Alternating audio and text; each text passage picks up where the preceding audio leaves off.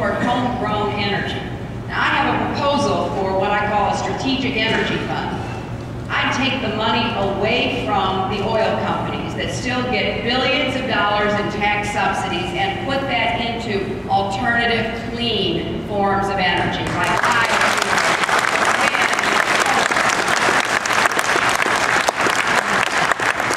And you know, the benefit of that is it'll help our security because we won't be dependent upon these countries. It'll help our environment. You know, tomorrow is Earth Day. And we're all going to have to be more conscious of our responsibility for God's creation.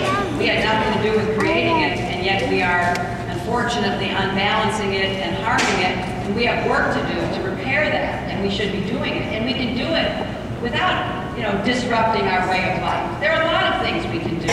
You know, we can do more conservation and energy efficiency, being smart about, you know, how we heat and light our homes and our businesses. Again, my late father was he was a child of the Depression, so he never left a room without turning off the lights. And even in those cold Chicago winters, he'd turn off the thermostat at night.